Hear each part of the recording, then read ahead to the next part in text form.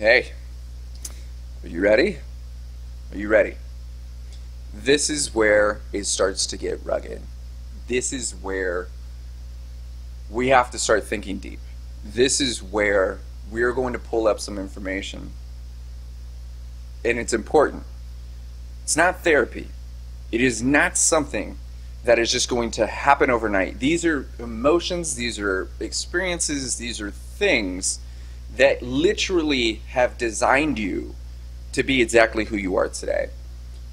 Because they happened. It happened to you. It happened for you. It happened with you. What we want to talk about today is reliving your past. There are healthy ways to relive your past. Part of that comes down to acceptance. You've already accepted. Actually, as a matter of fact, whether you choose to accept it or not, it happened. But how you process that information is who you are today. So many people are going to find reasons to make excuses for their behavior, for their drinking. An excuse is different than a reason. We drink for a specific reason. We have this habit for a reason. But that's not an excuse. You can't blame that on anything. So what we really want to do is process our past in a healthy way. Trust me, I am a survivor of many things. I know how difficult things are, but understanding the process is the first step to overcoming it.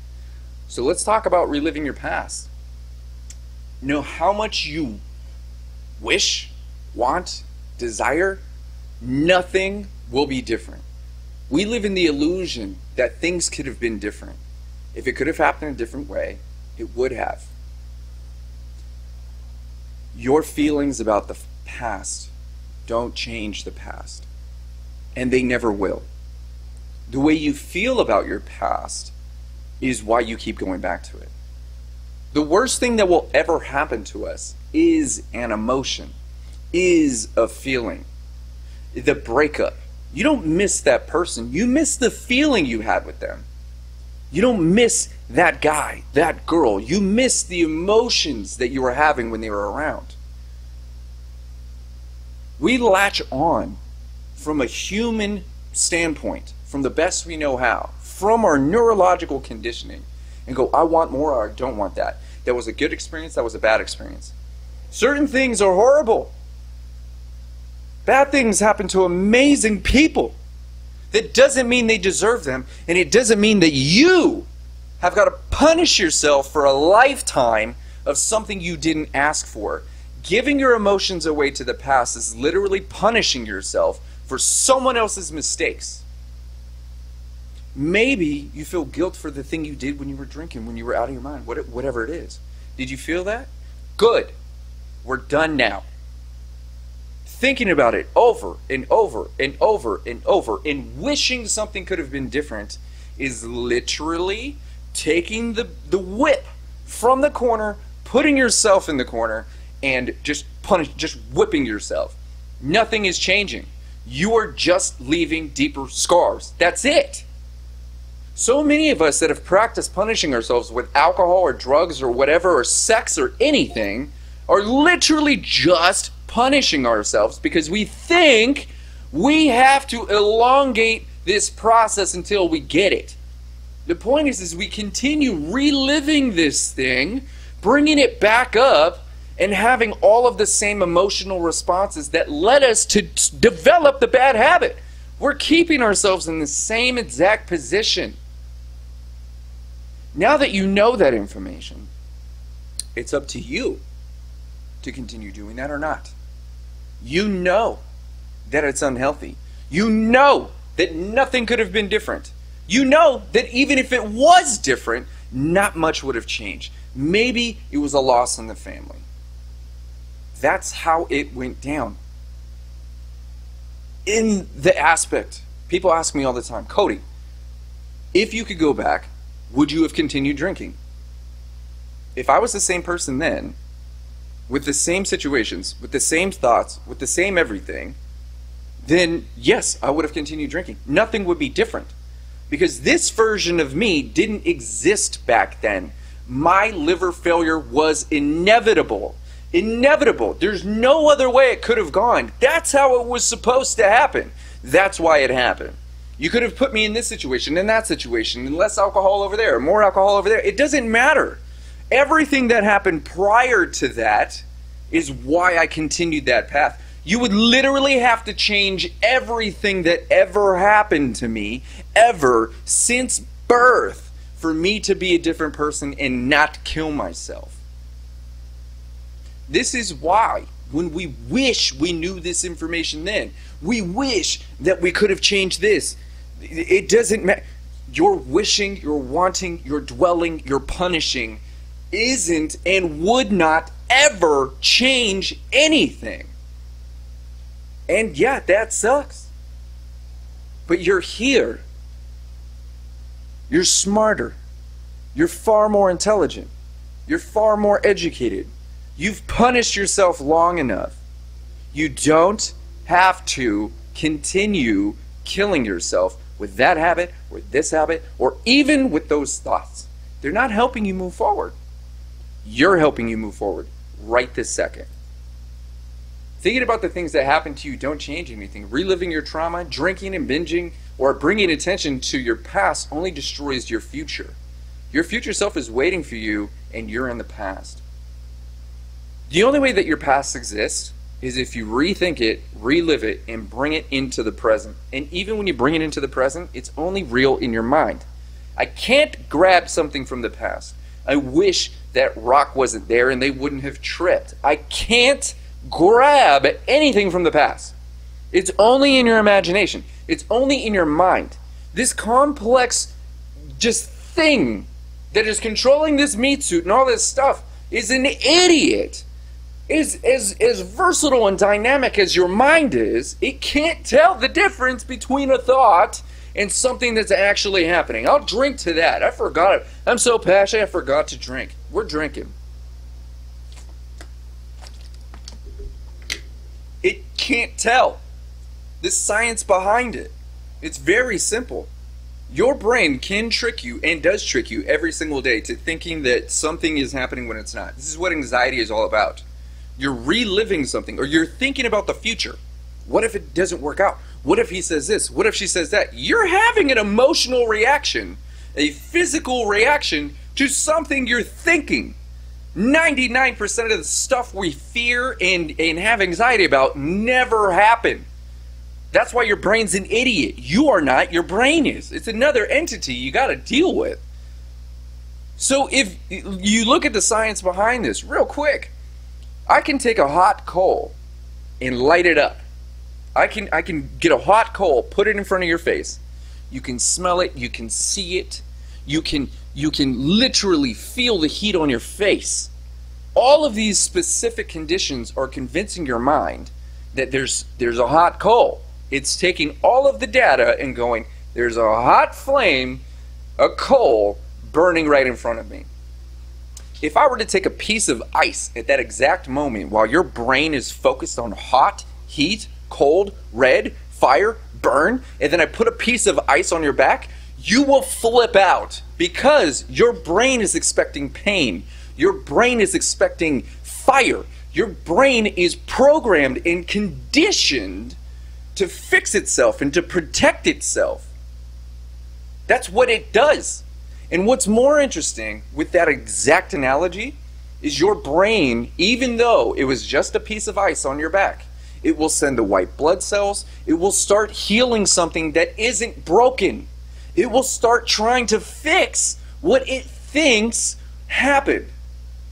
That's how strong your mind is. This is why when you're here listening to me, you're strengthening the connection to your future self. You're strengthening the connection to water and healthy thoughts. You're literally transforming yourself with every word that falls out of my face. You're practicing. Knowing this information and then literally applying it to where you are now. Imagine how many thoughts you had that you had an emotional reaction to that made you want to drink. That made you want to do that thing, say that thing, reach out for drama, or accept that person, or disregard the toxic behavior. All of that stuff. That's because your brain is reacting to something that isn't real. You are in control. It's your mind. If you weren't in control, you wouldn't be here. You see the feeling you have right now? That's something you're allowing. I didn't make you feel what you feel. You are in a position of reception. You choose to feel this now. This is a decision that you're making. And obviously you enjoy it because you're still here, right? I'll drink to that. I appreciate you. I'm proud of you. That's amazing. You're literally sitting in the vortex of reprogramming. How amazing is that? What? Drink to that. On that note, you've got to understand, and you know this, you've always known this, that when you bring up your past and you pull it into your present, it messes with you now, and what you do now prepares you for the future. So think about this. If you're diving into your past and that's making you feel a certain way, and you've practiced rewarding that feeling with alcohol, which suppresses your emotions, and then when you go think about that thing again, it brings it back up, you think, you take a shot, you drink a beer, you do all this stuff, you're rerunning. Now, even if you're not consciously aware of what you're thinking about, you're still practicing that bad habit. It's still becoming, in the same way that I continue drinking water is the same way that we continue punishing ourselves, whether we're aware of it or not. This is why reprogramming yourself is the most powerful thing that you will ever do for your entire life. You've already begun the process. It's already there. Everything that you've listened to prior to this is now a part of who you are. You can't take it back. You can't give it back. You could refund this entire program and you're still a better version of yourself. You're still someone that has listened to this information. It is inside your mind. You can't forget about it if you wanted to. It's that deep inside your mind right now. You've shown up for 4 weeks. For weeks you've been here. Of course this is a part of who you are. And more importantly, you enjoy the process. We get our hands on more information when we love what we're doing. And what you're doing is based in a place of love. You love yourself, so you do the things you don't like. So you allow new information in. So you spend less time in the past. Reliving the past, there is a healthy way of doing that. We'll talk about that soon. But for right now, I'm going to drink to your success.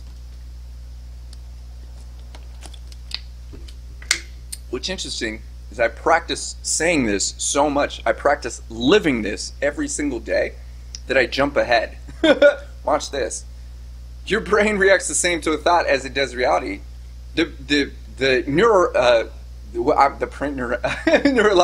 mind neurologically fires the same to a thought as it does reality. Thinking about the experience is convincing your brain that it's happening now.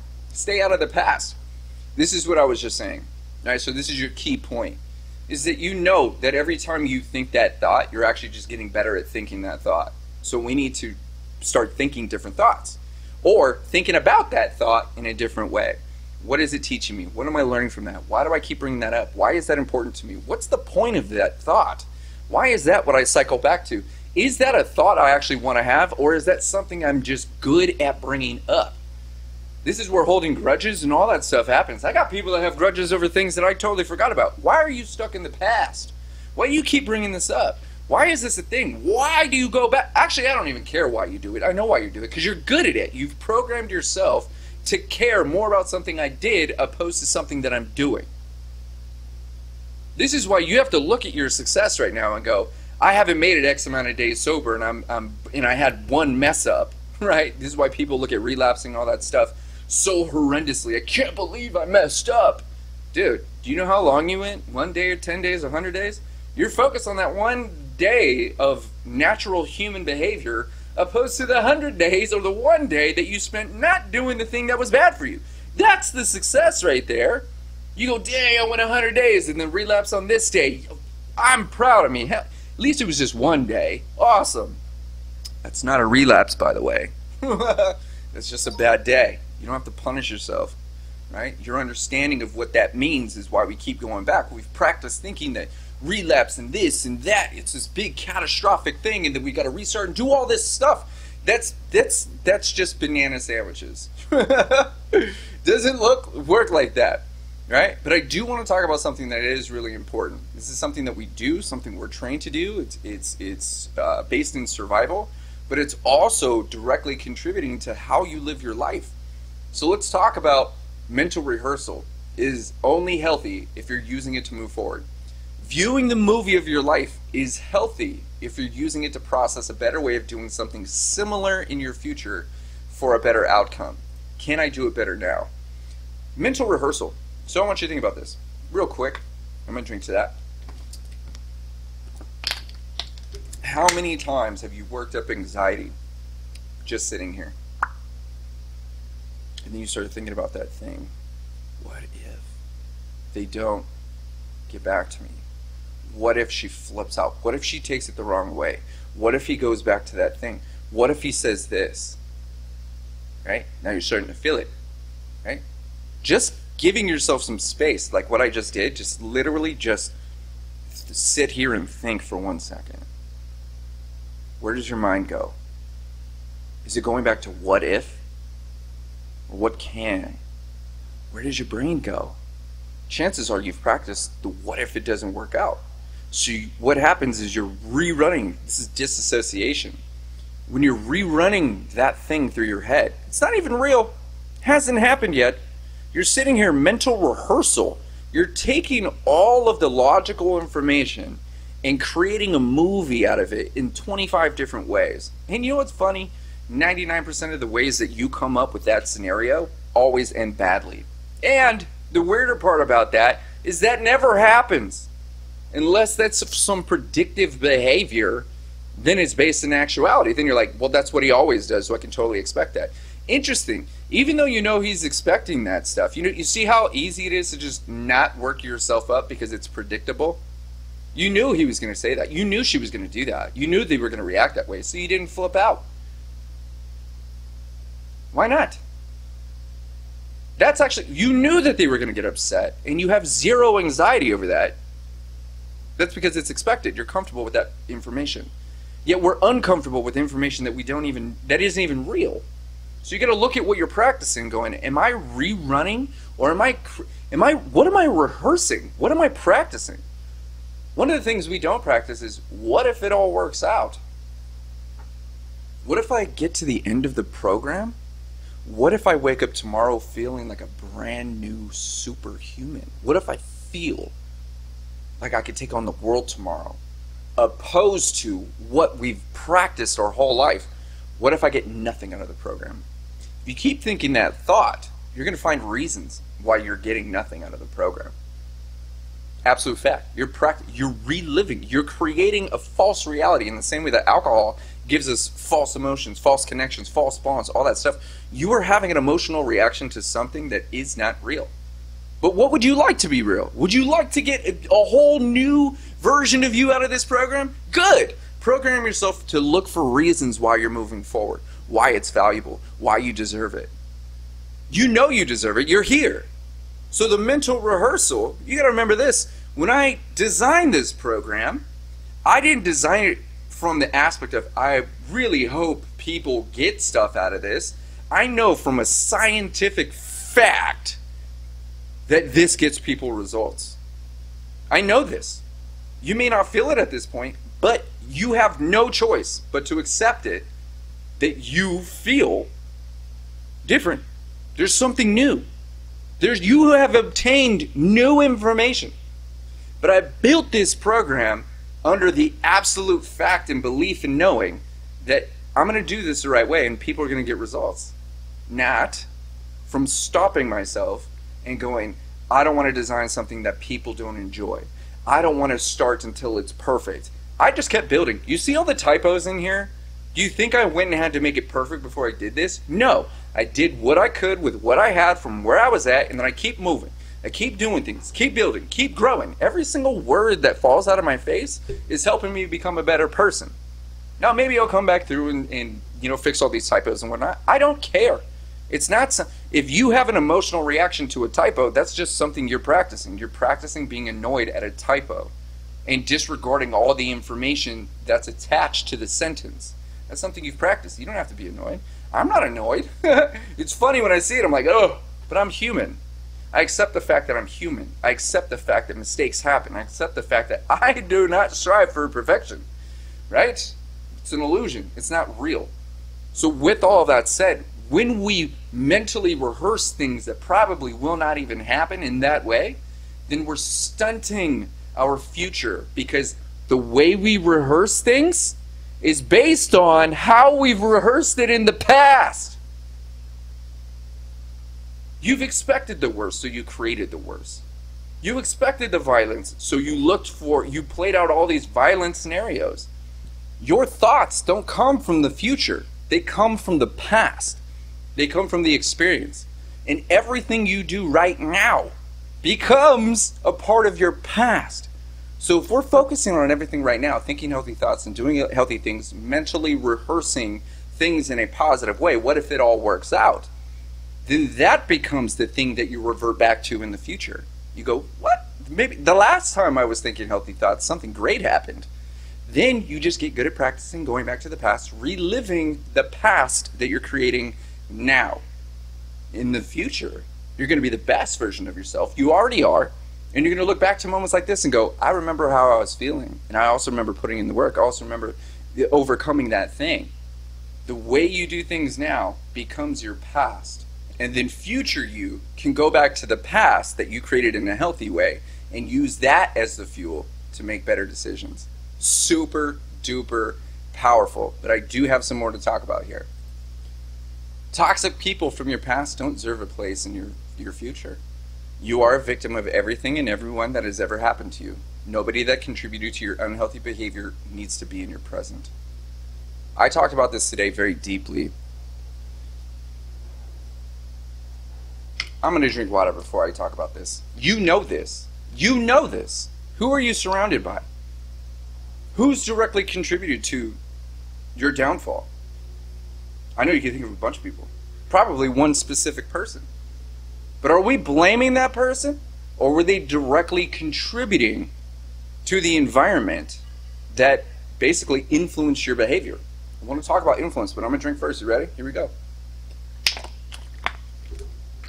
The way that I talk about this is, if you and I were best friends, and we are, think about this, but if you and I lived in the same house, how would your life be different? How do you think? Imagine, how would it be different if every time you walked in the room and had a question, I was really excited to hear from you? And I'm like, dude, that's awesome, that's amazing, I love that, try this, do that, great, hey, drink water, hey, you're killing it, good job, man. When you were having a bad day, I'm sitting here going, hey man, I'm here for you, what's up? Cool. I'm still happy.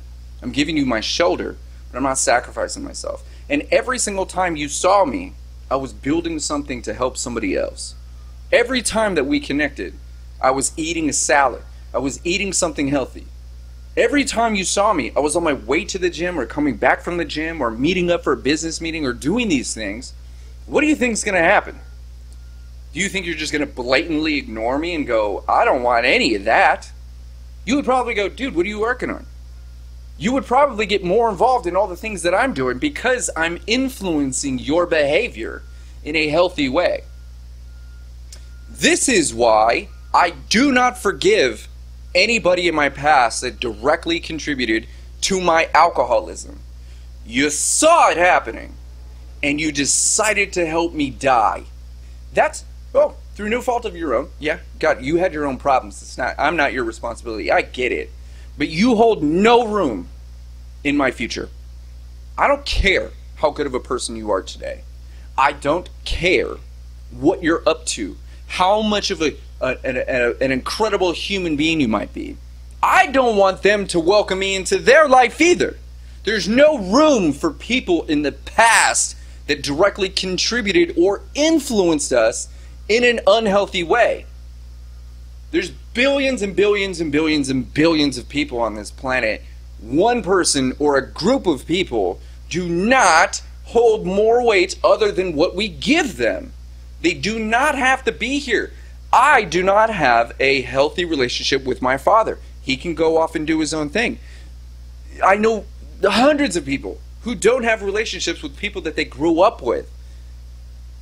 It's okay to evolve. It's okay to grow out of contact and grow out of a friendship. Remember, the worst thing that can ever happen to us is an emotion. I don't miss those people. I miss the feeling I had when we were drinking together. There are times, still to this day, 4 years later at the time of this recording, where I look back and go, I remember laughing so hard with that person. We were drinking, we were doing this thing. I could not stop. I have very, very healthy memories. It just sucks that it was with that unhealthy person. That sucks. I don't miss the person. I miss the feeling I had when I was laughing my ass off. That's a feeling that I can easily generate on my own. I laugh. We laugh anytime you want. You wanna laugh? We can laugh. I'm not gonna laugh right now. There we go. See? I didn't even mean to. I just thought about laughing and then it popped out. See what I'm saying? I'll drink to that. When you're laughing, when you're having a good time, you actually operate 30% better. This is why you're learning and growing. It's because we're having a good time, right? That's the whole point. This is why we want to create healthy environments with healthy people, or people that are receptive to healthy information like yourself. Because when you feel good, you share that energy, you create joy, you operate from a happy place. Do you think all the gains that I have in the gym are because I was upset? I'm one of the, I'll say this, people recognize me in the gym because I'm the happiest one in the room. And it's not because I'm in a room with all these people, it's because I choose to live a happy life. That's what I like to do. I like to live happy, be happy, do happy, share happy. Happiness is only real when shared. That's why I'm sharing my happiness with you. It feels right. If there's people in your past that do not sit well with the person that you're becoming, the person that you are now, they don't need an explanation. There's no obligation for you to explain yourself. You don't have to allow someone in your life because they were there. We talked about this in week 1. Acceptance. You don't have to accept their behavior. Nope. I don't accept the fact that they did that. I recognize they did that, but I don't accept their apology. I don't accept anything. I don't have to accept you. You're you, dude. I am me. You've accepted me at my core, and I've accepted you at your core. That's why we're here. We're healthy for each other. It makes sense. For your future, this makes sense. I'm sure you could think of people that could not and would not benefit from this conversation because they're an unhealthy person. They're not in a place to help you grow. So they don't deserve your time, your energy. Over time, you will be able to allow the right people in. And that doesn't always mean you have to get rid of everybody. It does mean that what would healthy you accept? What does healthy you accept? What does future you, who is the future you surrounded by? Is it surrounded by people like me? Or is it surrounded by people like you're familiar with? As you move forward, you're opening up. You're recognizing your strengths and your power. You're recognizing all these character traits in other people, and more importantly, the character traits in yourself that you like and that you don't like. You may actually have been the toxic person. I was. Absolutely 100% I was the toxic person. As a matter of fact, I still do toxic things. But one of my favorite people on the planet, I bought 2 energy drinks. I know I should be offering water, but I offered him an energy drink instead. That's toxic stuff. He said no. Rightfully so. And I didn't feel bad that he didn't take it. But the point is I was still an unhealthy influence at that point. Thankfully, he's a healthy person, so he's like, nah, man, I'm cool, thanks, though, I appreciate it. Word! Awesome, I love it. Let's get back to having fun and doing what we do. That's the whole point, is even healthy people still carry toxic traits. But that's not a reason for me to beat myself up or you to beat yourself up. That's just practicing toxic thought. It's not going to help us move forward. Simply by accepting the fact that you may be or may have been that toxic person is literally enough for you to go, I know exactly who I don't want to be. And that's exciting. Because that's not who you're going to remain. You're not that person anymore. And you're going to continue to find reasons why I'm right, and why you're right, and why you're not toxic, why you don't want to practice that behavior. You know that those toxic thoughts and toxic habits and toxic situations aren't going to help you become the best version of yourself, so you're not allowing that anymore. It's as simple as that. Super duper powerful. With that, let's move on to the next video.